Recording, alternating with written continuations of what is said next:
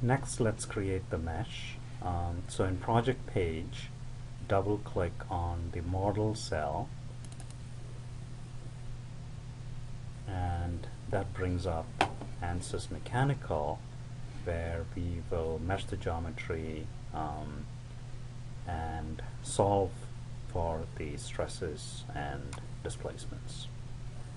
So first, let's take a look at what's the default mesh that ANSYS throws at the geometry. That's always a good idea to do.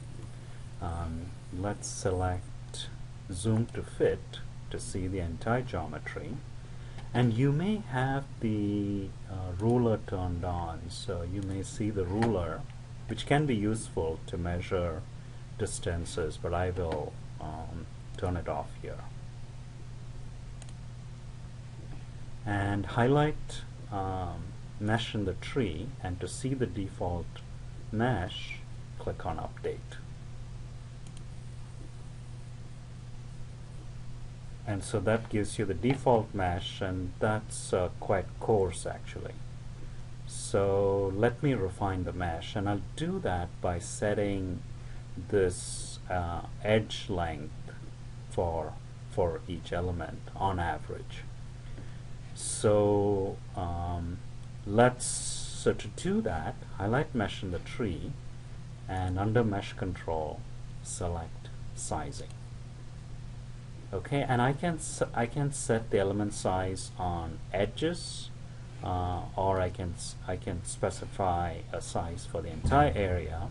So let's do it for the entire area. Make sure the face selection filter here is selected. Click on the area and apply.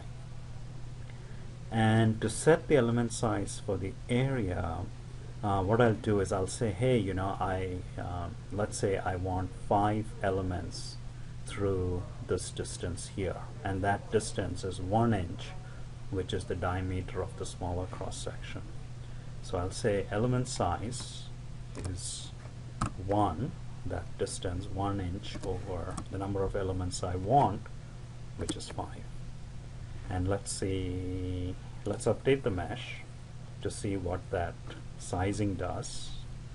And I highlight mesh in the tree, and I see that I have a much improved mesh through that face sizing. And if I go in here, I do, so I can zoom in using the right mouse button, and I do see 1, 2, 3, 4, 5 elements through that distance. So it's honored my my face sizing. So I'll say zoom to fit, and I'll save the project,